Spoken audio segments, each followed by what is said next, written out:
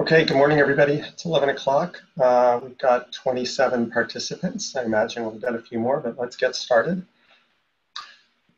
My name is Noel Gerwick, and I'm the Sustainable Landscapes team lead at USAID and Office of Global Climate Change. I'll say a little bit more about USAID's work in a minute, but first I just want to introduce everybody and set a few ground rules. Our main speaker today will be Rashmi Eka. She is the Food Loss and Waste Lead at Agribusiness Associates. In a minute, I'll introduce Luke Nye from USDA. And ground rules, this session is being recorded, so if you're not comfortable with that, I suppose don't ask any questions, and if you're really not comfortable with that, maybe sign off, but we are recording this and we will share the recording with everybody who has registered for this later on.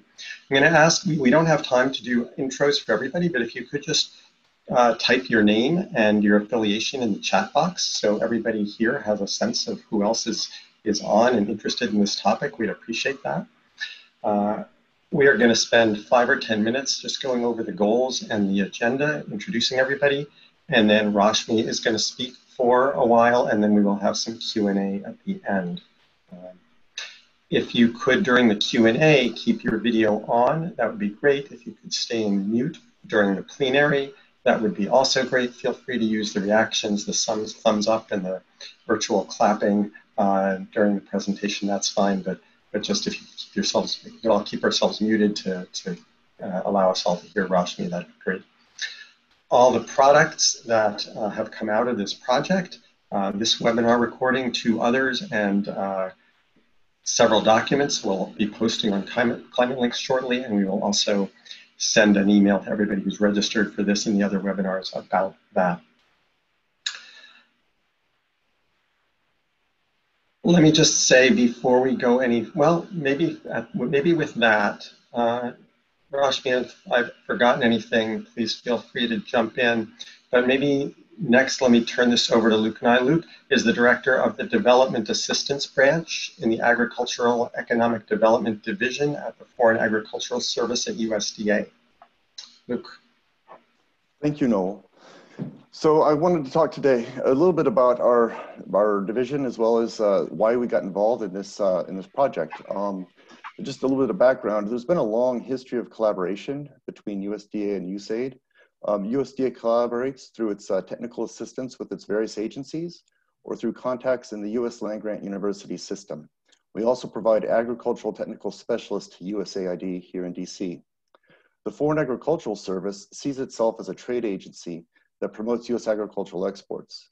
The Agricultural Economic Development Division, or AED, where I work, contributes to that mission by applying expertise from within the USDA community to promote agricultural economic development that enables lower and middle income countries to be good trading partners with the United States. AED's programs include those that promote global food security, resilient agricultural systems, science-based decision-making, as well as production and sharing of agricultural data and market information.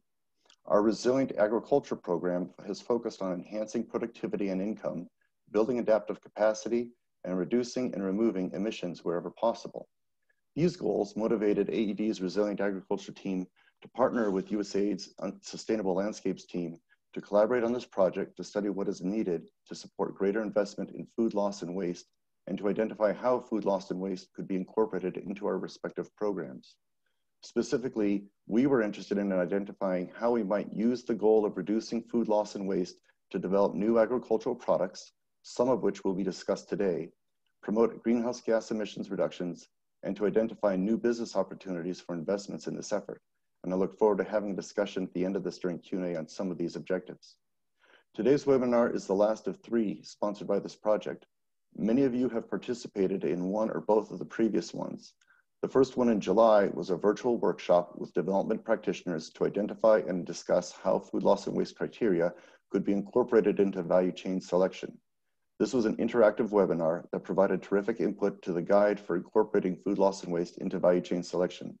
The second webinar in August was a soft rollout of that guide, as well as a presentation of other tools from USDA and other federal agencies on reducing food loss and waste. The products of those previous webinars, in addition to those from today's meeting, will be used by AED as we plan new projects. This will also present ways to align our work with USDA's Agriculture Innovation Agenda, which my colleague Otto Gonzalez will elaborate on at the conclusion of today's webinar. Now I'd like to turn over the virtual microphone to Noel, the team lead of the Sustainable Landscapes team in the Global Climate Change Office at USAID. Thank you. Thanks very much. Thanks very much, Luke, and welcome again, everybody, and to those who are just joining now.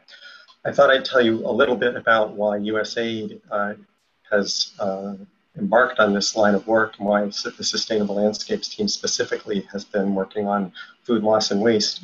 Sustainable Landscapes, as many of you know, some of you may not, has a particular meaning in the climate change world at USAID. Our primary objective, although we work on many development benefits, our primary objective is reducing greenhouse gas emissions and increasing carbon storage in the land. And so a lot of our work focuses on topics like avoided deforestation, as you might imagine. We also work on agriculture, and we work on agriculture for a couple of reasons. One is that agriculture is a dominant driver of land use change, a dominant driver of deforestation and forest degradation. Agriculture also can contribute, and often does contribute, greenhouse gas emissions to the atmosphere, although it also has the opportunity to sequester carbon in the soil. Turns out that food loss and waste is a major ultimate driver of the way that agriculture influences greenhouse gas emissions. The food loss and waste is a pretty large percentage of the total amount of food grown. Estimates to 30 to 40% in some cases. So the more food that is lost or wasted between the field and the plate or the landfill, the more food you have to grow, the more land you have to clear, the more pressure there is on forests, just as an example. The more food that doesn't make it into somebody's mouth, that ends up in a landfill, the more methane is generated in the landfill. So there's a variety of ways that food loss and waste contribute in very meaningful ways to greenhouse gas emissions, and that's one of the reasons the Sustainable Landscapes team works on this particular topic. We've been really glad to work with our partners at USDA on this and with Agribusiness Associates in this rather short and very productive project. And one of the advantages of working with Agribusiness Associates, one of the parts of this partnership that's been so valuable to all of us, is they are very practical and implementation focused. So one of the objectives of this work that you're going to hear about today and the work that they've presented before that Luke mentioned a minute ago is to make it easier for a variety of actors who work in development programs to incorporate food loss and waste into those programs, to increase the amount of literacy and facility with food loss and waste among a broader range of actors in development. With that, I'd like to turn this over to Rashmi and really look forward to hearing what you have to say on these 4 case studies that you're going to present, and hope everybody else is as well. Rashmi Eka, the floor is yours. Thank you. Good morning, everyone. I'm happy to speak with you again today. Thanks for joining us. So today, as everyone said, it's the last in the series of webinars. And today we'll be talking about these case studies. So the first one is horticulture in Tanzania. And we'll look at how fruits and vegetables have been, the very high food loss rate of 30 to 50% has been reduced by some of the work done by Taha. The second case, we'll look at palm oil in West Africa. Palm oil is seen as a big driver of deforestation in the Congo Basin. There is food loss in palm oil sector, and we'll see its role in potentially reducing the land footprint of this sector. And the third one, we'll look at some business models for different types of cold storage solutions, very small scale, cool-bot powered cold rooms, as well as larger controlled atmosphere cold storage systems. These 2 cases will be from Rwanda and India. So let's just get started. So I wanted to show this intervention location value chain map. This is part of our value chain selection guide for food loss and waste. But really, on the left-hand side, I have farm or upstream actors, and on the right side, we have customers, retail, downstream actors. And you see, according to where in the value chain the intervention is, you will get different types of food loss and waste impacts, different food security and nutritional goals, as well as planetary health goals will be met. So in the different case studies today, we have, you'll see interventions happening across here. So a lot of the ones in Tanzania for horticulture, they'll start at the farmer level. There'll be a lot in the middle for transportation, logistics, market infrastructure, market access, and even towards the end, towards the customer, where we look at more export-related work. When in Cameroon for palm oil, most of the interventions will be placed in the middle of it here. They will be around processing, and that has to do with more food loss and waste, employment and entrepreneurship, and increased food availability. For cold storage, that can happen close to the farm, in the middle of the value chain, as well as towards the end. Really, cold storage should be put where food is waiting the longest, and accordingly, it'll have different impacts. So with that background, we'll launch into Taha. Taha's case study, which is Tanzania's horticulture sector. So a quick background about Tanzania. It's a top 20 producer of vegetables in the world. It has had really an astounding growth from $64 million in 2004, this is exports, to $779 million in 2019. And the country has an aim to increase exports to $3 billion in the next 5 years. Horticulture growth is about 11% per annum. Compared to the agriculture growth, which is just 4%. And the sector mostly employs women and really, the hundreds of thousands of people in Tanzania. Tanzania is very blessed to have both temperate and tropical climate, as well as different altitudes and temperatures. So they're really able to grow a very wide variety of fruits and vegetables, which they can consume locally as well as export. So Taha is a member-based trade association. It was established about 16 years ago, and they have many members, which are largely large producers, exporters, processors, agro inputs, and other service providers, as well as several, thousands of smallholder farmer groups and associations.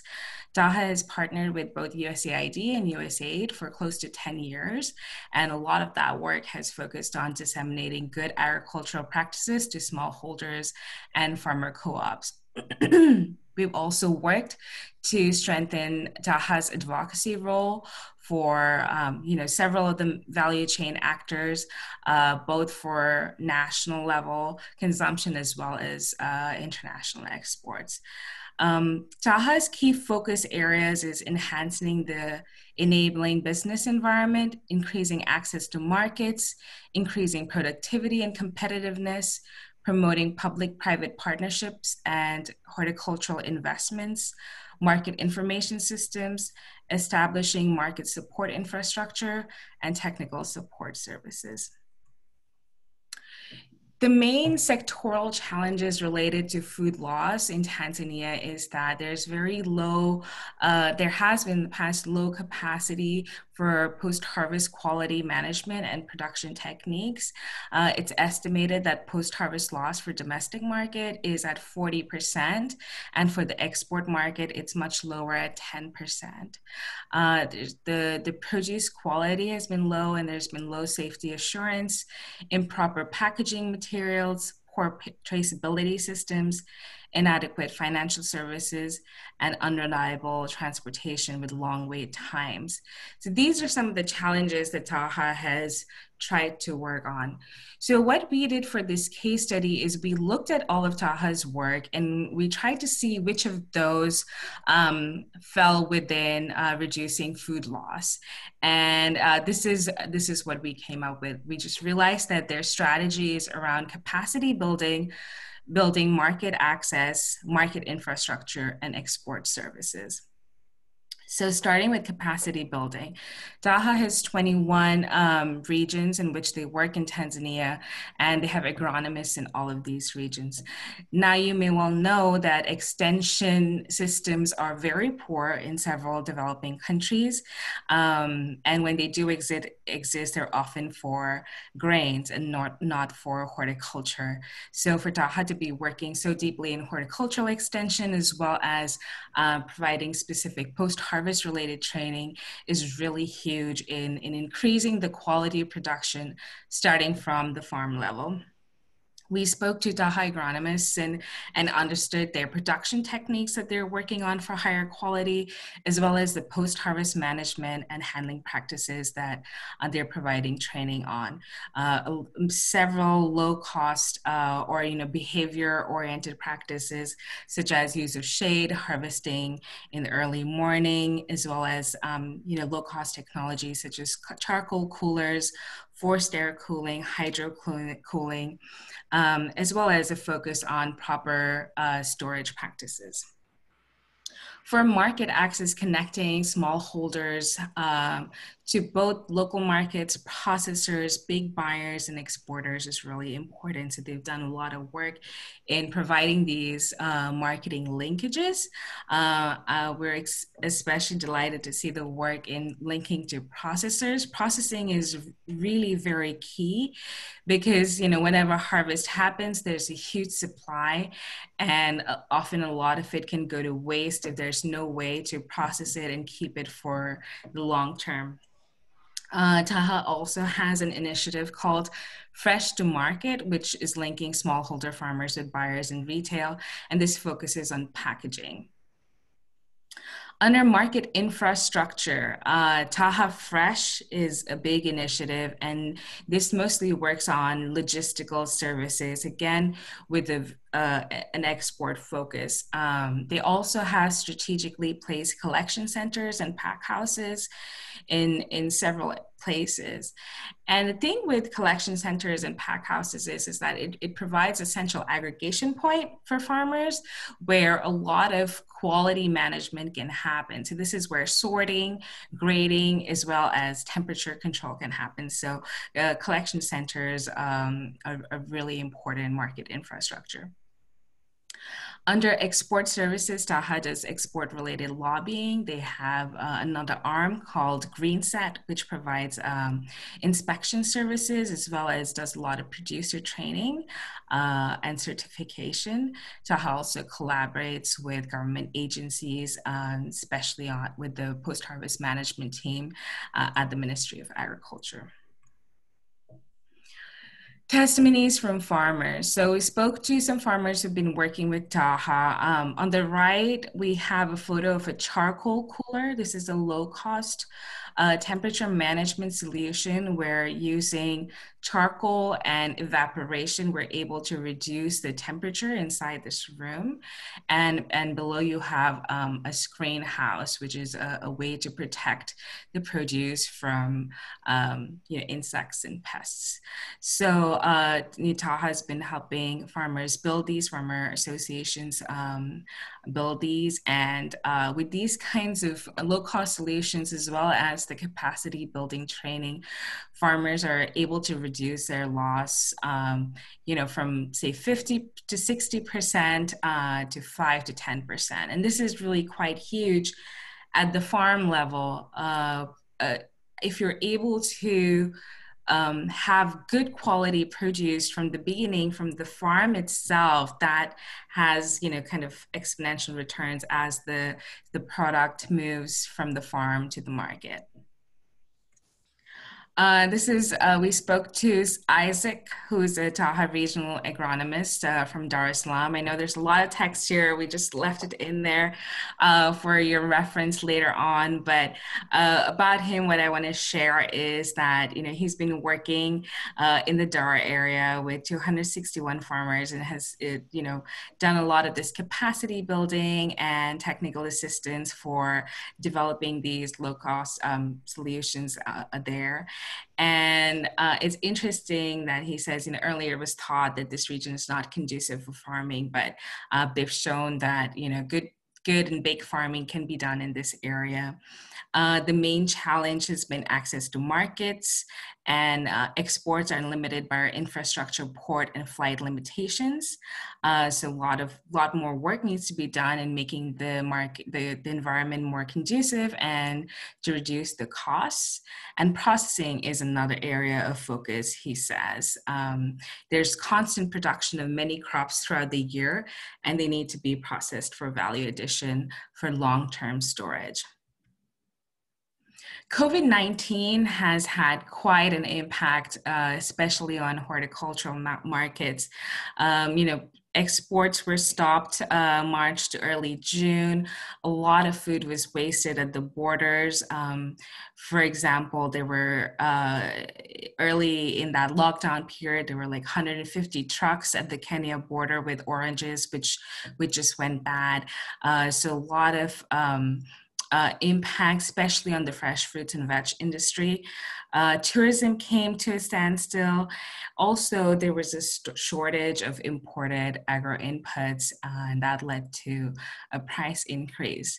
There's some anecdotal evidence of positive impacts of COVID-19, though, and that is that consumers have been eating more fruits and vegetables to improve their nutritional status during the pandemic, as well as producers have been finding alternative marketing systems like home delivery and trading through social media, and that we've seen in several developing countries. Okay, next we'll move on to palm oil in Cameroon and the possible role of reducing food loss in reducing deforestation. So a quick background, the oil palm area, so the land used for growing palm oil is 200,000 hectares in Cameroon. There's been a lot of expansion in this growing area in the last 20 years, and 67% of this has been at the expense of forests. So farmers are able to clear forests and put their palm oil plantations there. This big expansion has been driven by a booming informal sector. And we also noticed that deforestation is greater around artisanal mills than, agro-industrial mills. So we'll talk a little bit more about what these artisanal mills are and the difference with the industrial mills. Food loss in palm oil is, it happens on the farm, and then it happens at the processing stage. So at the farm, it's mostly about harvesting unripe fresh fruit bunches. And at the processing stage, it's about poor processing efficiency, which leads to lower extraction rates. The other issues are around lack of infrastructure for farmers to be able to get their palm fresh fruit bunches to higher performing mills because of lack of access to roads and the lack of anti-deforestation legislation. I do want to note here that a lot has been written about palm oil and its impact on deforestation. In this case study, we will only focus on the role of food loss in the palm oil sector, and because the sector is quite big, so our focus is just on food loss here. So on-farm loss. On-farm loss can be estimated to be between 5 to 10% in Cameroon, and in Gabon it's 8.7%, so it falls in the same range. This is again, mostly because what has been harvested is underripe. It's just been harvested too early, and this is just discarded at the farm. unripe bunches are harvested because the harvesters are either not trained properly or because the farm floor is not clean. If the way harvesters know that a tree is ready for harvest is when they see loose nuts on the floor near the tree. So if they can't see that because there's a lot of weed, then they won't know if the tree is ready for harvest. Given the extraction rate, and the extraction rate is very varying, it's between 12 to 21%, then this 10% really is just a very small fraction of the palm oil loss. So in Cameroon, farmers tend to own their own mills. This is especially the case if the farmers are far away from the industrial mills. So several farmers extract their own. They have either manual mills like this one in this photo, which has an extraction rate of 12%, or a semi-motorized mill, which can have an extraction rate of 16%. Farmers are forced to do their own milling because they don't have good transportation options. Roads are poor, so they're not able to get their fresh fruit bunches to the agro-industrial mills. They also have lower processing costs and a higher sales margin if they mill and sell their own. So, there is an advantage for farmers to do their own milling and selling. And also farmers need to aggregate their produce because the big mills need high volumes. And so farmers need to organize to be able to facilitate, that market access to the big mills. Here we have three different types of producers and what really happens in the market with their extraction rate. So first we have the non-industrial smallholder farmer. They have a lower yield because of using low quality planting material, and they get about 8 tons per hectare. That's the yield. More advanced, still non-industrial farmers can get, say, between 8 to 12 tons per hectare. And then the industrial plantation is, they get 15 tons per hectare for their yield. Going over this OER is the oil extraction rate. So a non-industrial smallholder farmer will have an oil extraction rate of 12%. A more advanced one will have an oil extraction rate of 16%. And at the industrial plantation level, the oil extraction rate is 21%. So you see there's quite a big of, quite a big difference between these oil extraction rates.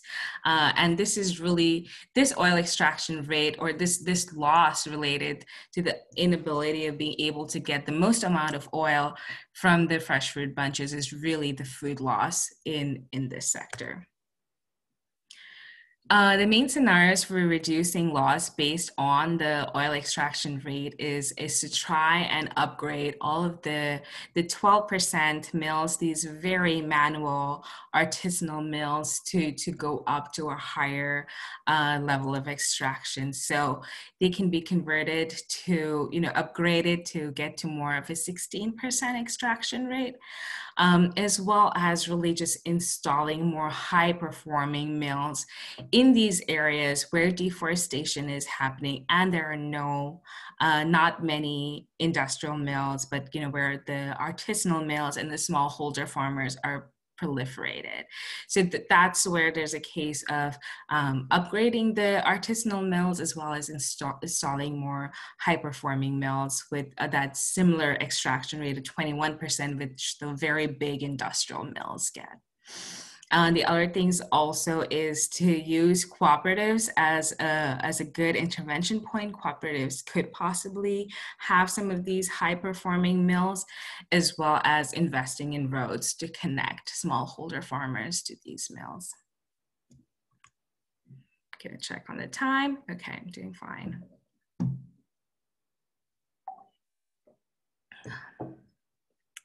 Now we will talk about the third case study, and this is focused on cold storage and controlled atmosphere storage, two business models from Rwanda and India to show you. So the first question is really where to place cold storage or a temperature management solution within the value chain. Here I just have a simplistic value chain diagram for you. So starting from farmer, aggregator, wholesaler, processor, retail.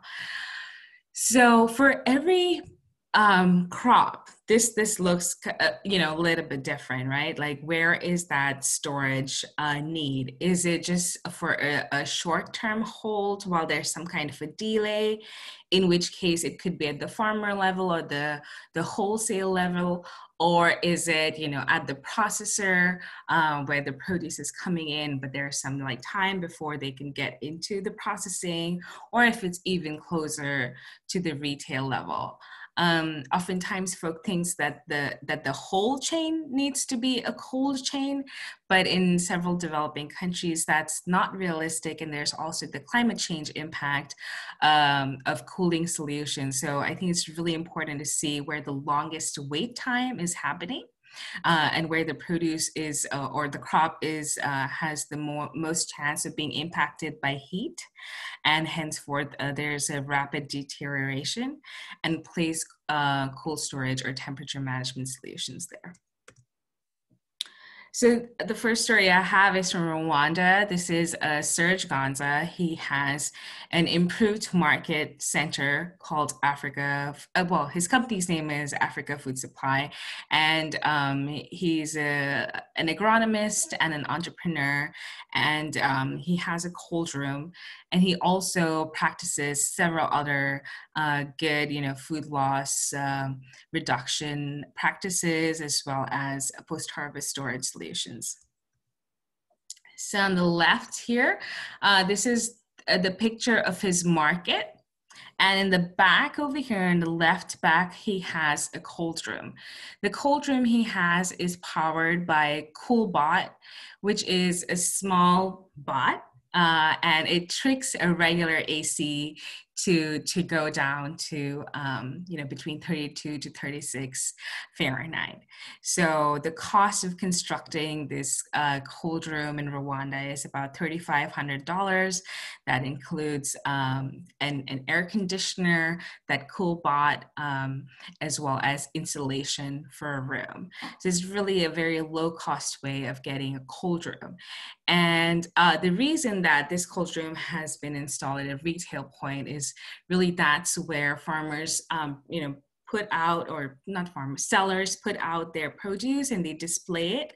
And there's a long wait time, there's heat, and that's where a lot of the produce is going bad. So it's really a strategic location for having a cold room. So at his market, 7 cooperatives sell their produce. He buys some of it and sells it, and he also has tables out, which the cooperatives can rent and sell.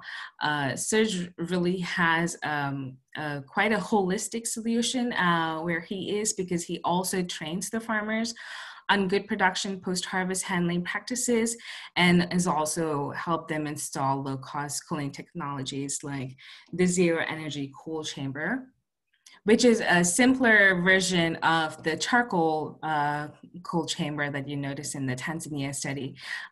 This one uses just bricks and sand, so it's smaller and lower cost. Serge reports that, additionally, he also procures his vegetables using a truck and crates instead of big baskets, and that also has helped reduce his loss. So he says, with all of the handling, the sorting, temperature management, good practices, his loss is close to zero. Now we'll talk about apples in cold storage and controlled atmosphere storage in India. So food loss in apples is quite high at 10 to 25%. The primary causes are poor post-harvest practices, Many growers, after harvesting their apples, they just had to store them in their orchards, and because of high temperatures and humidity issues, they would often go bad. So what farmers have to do is that they just have to sell during the season because they don't have an ability for longer term storage, because there was low cold storage and controlled atmosphere cold storage. The big impact of this is because of lack of storage solutions, the shelf life is lower, the season for apples is lower, and the price is also lower because there's a huge glut during the season, prices go down, farmers are not able to get good prices, and then for the rest of the year, there's a shortage. So, and it also goes to, there's also produce that goes to waste towards that in the season where you have a lot and you're not able to move the product as fast. Controlled atmosphere storage is kind of a natural process where it's a cold room where the balance of oxygen and carbon dioxide is set in a way so that the best way here to explain is that the apples just go to sleep. So the oxygen is really lowered a lot and the apples go to sleep, and so the ripening process doesn't happen. So when the apples come out of controlled atmosphere and they can be in here for 9 to 12 months, they're still, crispy, crunchy, juicy apples. This photo here, you'll see there are different chambers. So there are different chambers, and then the owner of the apples in the controlled atmosphere can open up a certain chamber when they're ready to sell it, and then the rest of the chambers and their controlled atmosphere is not disturbed. Apple control atmosphere in India. So this is fairly new. This has really been happening in the last 10, 15 years. There is some installed capacity in Himachal Pradesh, Delhi, and Jammu and Kashmir, but it's really just about 10% of the total production. The cost of a fully automated, modern controlled atmosphere system with a grading and packing line, which is 5,000 ton, is $4.7 million. The central government as well as the state government have different financial assistance subsidies in the $680,000 to $2 million range. Speaking to a few of owners of the CA systems, we see that they can typically achieve break-even in 5 to 6 years, depending upon the utilization of the cold storage. They are typically owned by large traders, wholesalers, as well as agribusiness investors and big corporations. The apples which are kept in these storage systems can be owned by the farmers or the traders or even the CA owners. And the government is now planning to invest in these controlled atmosphere storage at the block level so that they're more accessible to small farmers and orchard owners.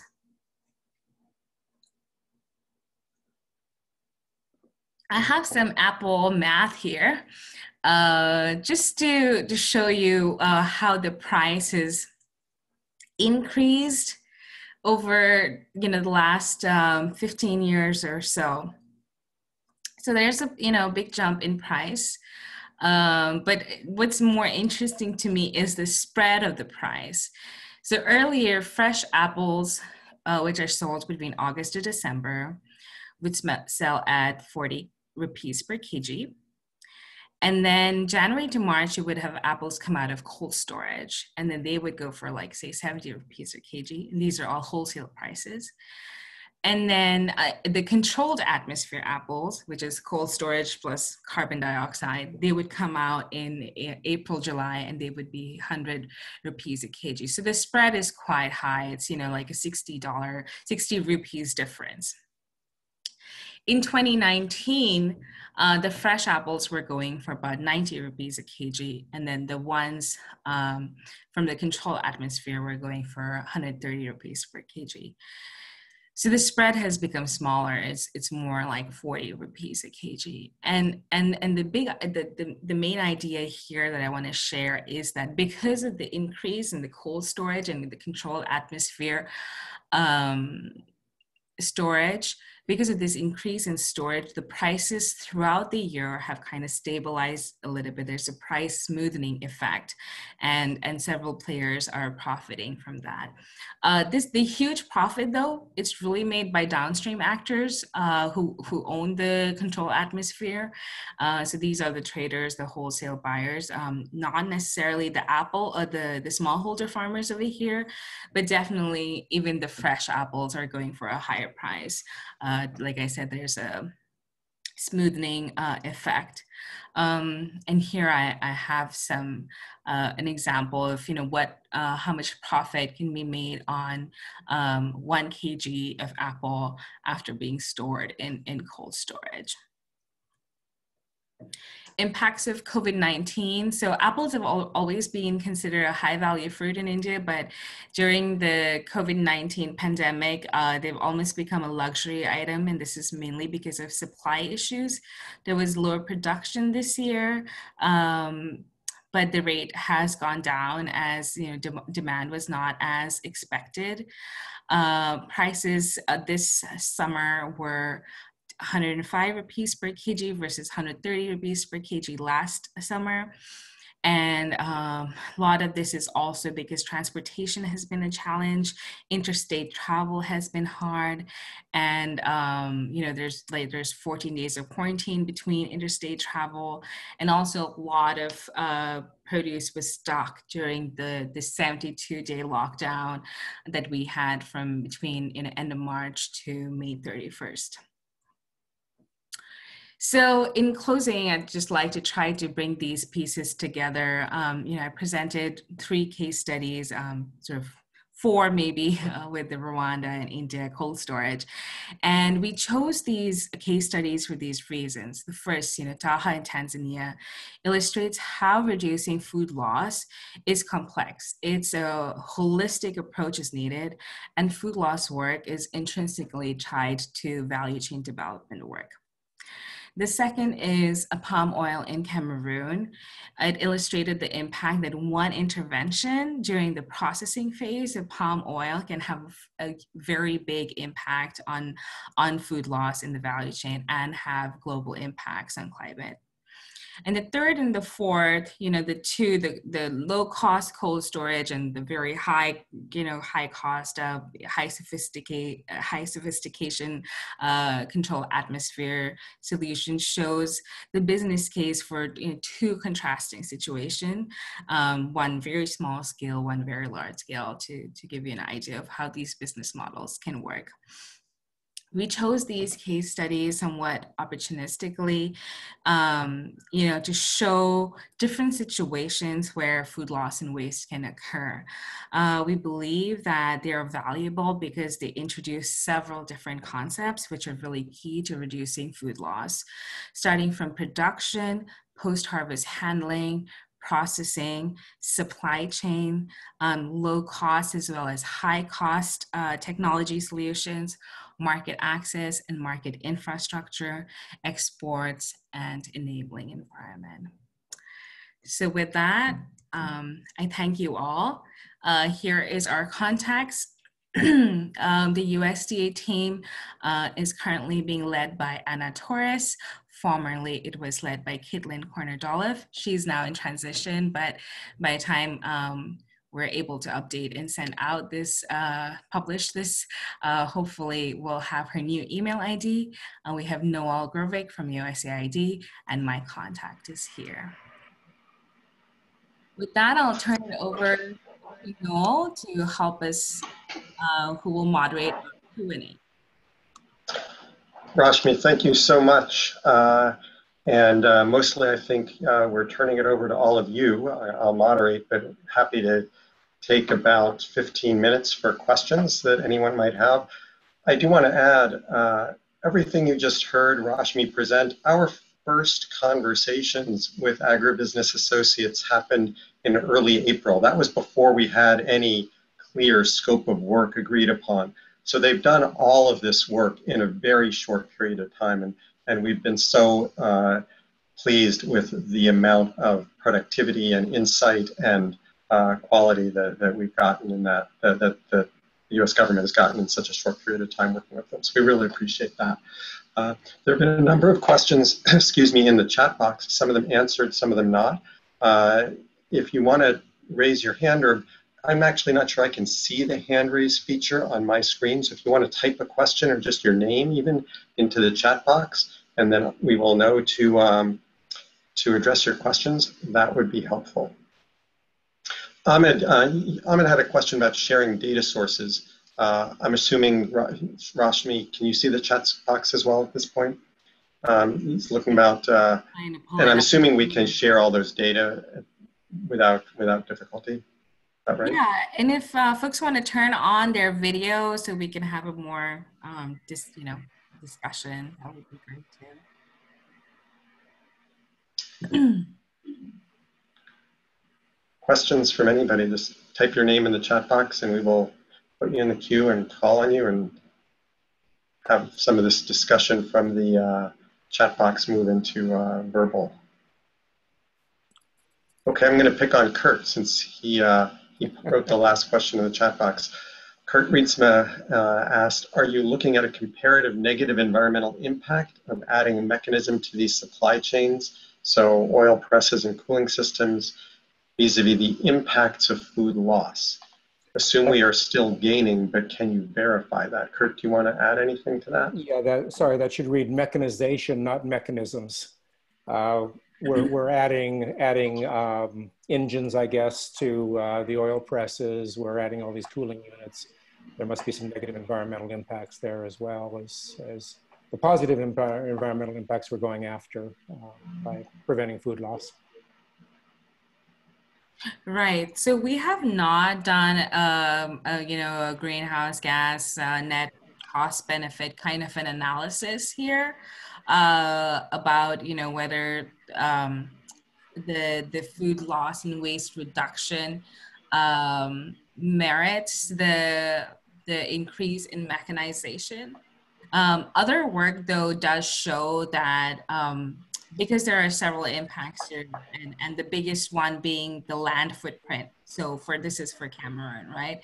So the biggest one being the land footprint of palm oil, that, reducing, increasing the productivity of that extraction rate will decrease that land footprint. And that is really the biggest driver of greenhouse gas emissions over here. So yes, more work needs to be done in that.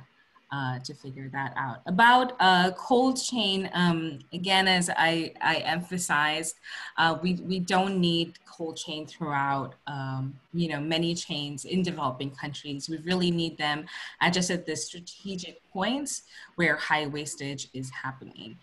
So then that again helps reduce that greenhouse gas emission load from the waste produce as well, not just, from the cold storage solution. So on the other side is all of the natural resources that go into producing the food itself, the water, the energy, and all of that. And then when the food goes bad, that too has an impact through emissions. So I know some researchers are working on figuring out where their balance is. We haven't been able to do that in this case study, but yeah, that's Thank you. yeah.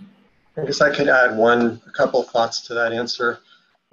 It might depend on the particular value chain you're working on. If you're working on the dairy value chain, for example, emissions from dairy are so high that it's inconceivable to me that the added emissions, if it's a fossil fuel powered cold storage facility, is going to come close to the gains that you would make from the cold storage.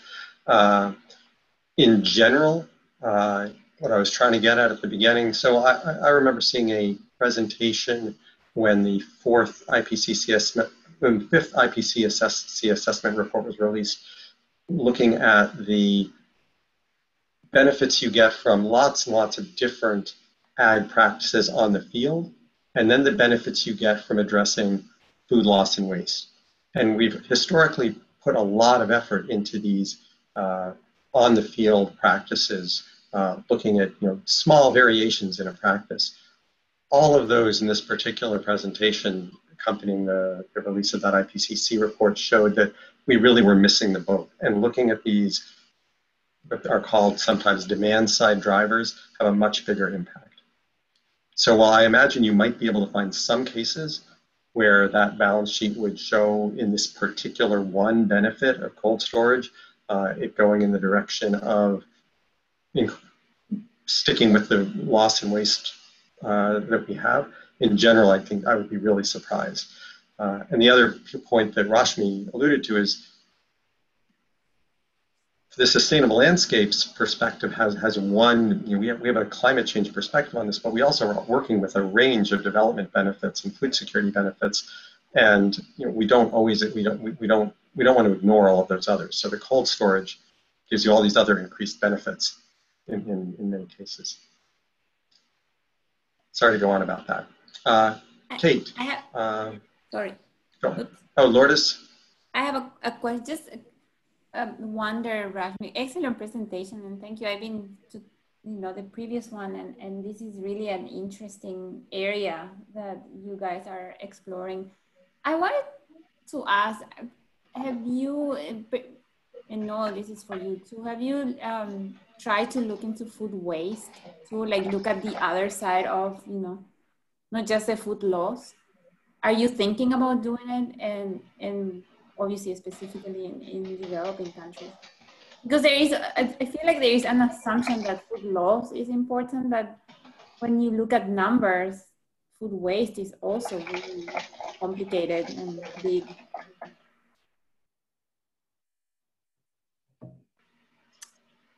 Yes. Yes, food waste is really food waste. Let me split the difference.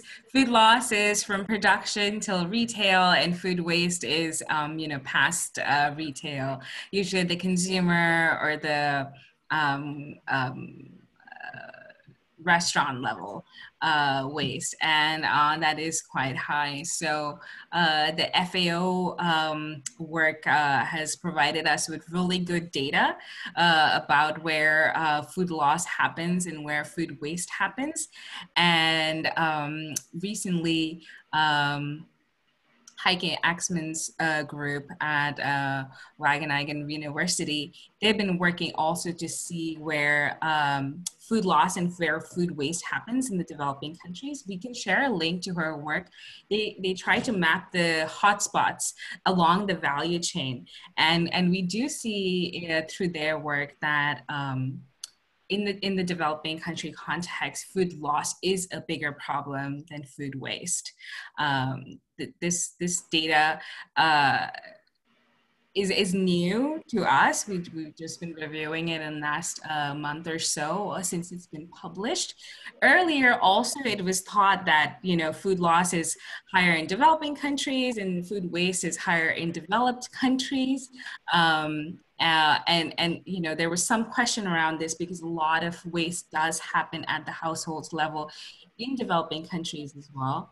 And that's because by the time you bring the food home, it's almost dead, and it dies very quickly at home. You have to eat it the same day or the next day or it goes bad. But it's encouraging to see that food waste may not be that big of a problem. So, Daniel.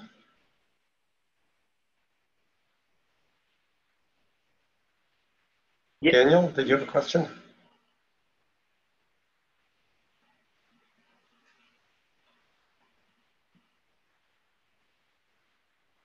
Should I look in the chat or? No, let's keep going on. Andrew, we'll come back to Daniel. Hi there, great. So thanks for an awesome presentation. My question is around the cold chain infrastructure is expensive, but delivers a system level quite a big benefit, which the burden of paying for it falls on the processor or the aggregator. Are there any sort of policy interventions or examples where sort of carbon financing has been brought in to try to sort of catalyze further investment in cold chain? I actually don't know of any examples. So, anyone? Gil? No, I can come in. I can come in there. Like Government of India, they gave in some of the subsidies for setting up the cold storage. And then the state government also chipped in. So the Jammu and Kashmir, that's a North Indian state. So people get close to 23–25% subsidy in setting up this infrastructure, which has increased the number of controlled atmosphere storages over there. And the other good thing about it is when you increase the infrastructure in the particular area, at the beginning of the season, even though normally the prices are lower, but because people are storing it, the supply chain get less apples. The farmers also are benefited. As Rashmi said, it's basically the traders and the cold chain operators who make the most. But because of these cold chains, even the farmer get a higher price. Bill, can you go back to the beginning of what you said? Because I mean, I think Andrew's question was specifically about carbon financing, and that's the piece of your answer that I missed at the very beginning. I'm not sure, and maybe others did too.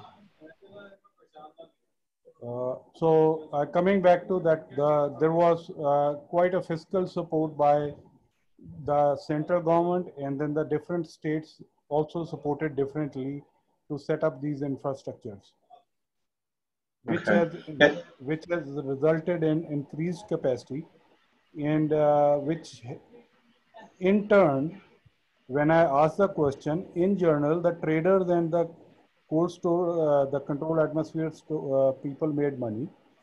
But because these are there, the people are putting the apples there, even the farmers are getting better realization. Right. Though a small farmer is not able to store at that place. But this is an example of government level subsidy, not a carbon finance. It's but not that's a carbon finance. Yeah, that we can look into, Andrew, and get back to you. I think that's a really interesting question. I think we have time for one last question. And thank you for all of the discussion in the chat, all kinds of interesting side discussions in the chat. Kate, you have the last question, and then we'll give the floor to Otto for a couple of minutes of closing remarks. Hi, they sort of answered my question in the chat a little bit, but maybe you guys can talk a little further about it. I asked if there were any explorations of alternative supply chains. So when you have, I've seen more like about the fresh fruit, when it can't be sold as fresh fruit, could it be turned into something like jam that's a little bit more shelf stable? And do those supply chains exist? Are they being supported, explored? Sort of what's the thinking around that? Thanks. Yeah, I think entrepreneurship and financing of processing is really important in Africa. So in Tanzania, Taha, I did mention that they're trying to connect farmers to processors. I know they're making jams and juices and also dried pineapples. In the project that Agribusiness Associates did in Rwanda with the support of Horticulture Innovation Lab, we did an entrepreneurship, a post-harvest innovation competition where we awarded 13 entrepreneurs, and I would say, I don't know, maybe 8 or 9 of them were all, processors. They were doing chili oil, tomato paste, jams, avocado oil, things like that. Yes, when harvest comes, I mean, that is really the time to move things into processing so that you can use it throughout the year. It has huge financial as well as nutritional benefits, including, low cost sort of at home or cooperative scale of processing, like produce that can really have nutritional impacts during the dry season. Okay, thanks. Thank you. Great presentation. Thank you. Otto Gonzalez is the Senior Director of the Ag Economic Development Division in Global Programs at Foreign Ag Service at USDA. Otto, you have a couple of words for us here before we all sign off. Sure. Thanks, Noel, and thanks, Rashmi. Wonderful presentation. Often we're imagining better ways to feed the growing world, we're always thinking about increasing agricultural productivity and perhaps thinking about great strides we can make in plant breeding or animal breeding.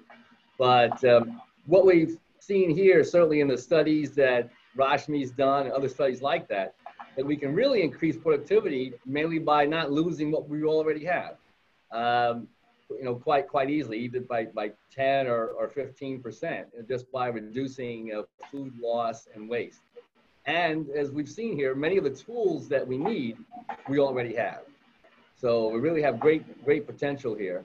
And I think overall, what we want to do is take what's often been an afterthought and make it a forethought. That really trying to reduce food loss and waste should be inherent right up front in what we're doing, particularly if we want to try to help countries be resilient and food secure and really have a reduction in environmental impacts of greenhouse gas emissions in particular. So what I'd like to mention very briefly is that, in USDA this year, we've unveiled an agriculture innovation agenda, and it's very ambitious. It aims for U.S. agriculture by 2050 to improve agricultural productivity by 40% and environmental impacts by half. And the food loss and waste within that is even more ambitious, because the thought is to try to reduce food loss and waste in the United States by 50% by 2030, 10 years from now. And so within the department, our Agricultural Research Service is investing in a lot of research in this area, has come up with some, for example, innovative freezing technologies to reduce food loss and waste. National Institute of Food and Agriculture is investing in research. And a lot of this also takes place with the land grant universities. And I know that, for example, University of California, Davis, which Rashmi cited the CoolBots work, that was done, which is a land grant university, which we invest in, and also USDA invest in, and then you invest in it, particularly through the Horticulture, Be the Future Innovation Lab. So there's lots of great things that USAID and USDA can do, partnering together.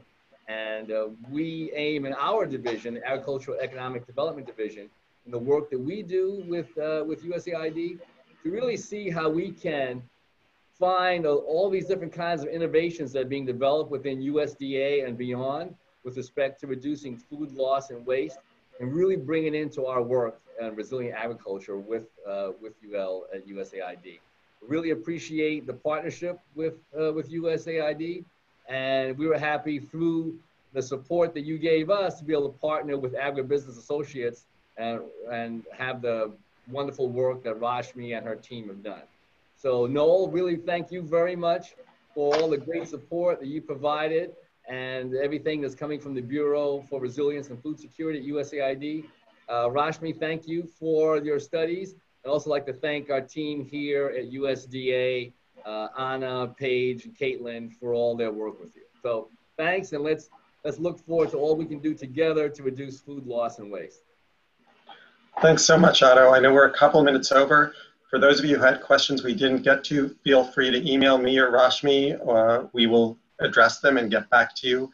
And also want to ditto Otto's thanks to the team at USDA as well. Really a remarkable effort on your part. Not a huge group of people, and got a lot done in a short period of time. Thanks so much, everybody. Have a good afternoon. Thank you. Bye. Thank you.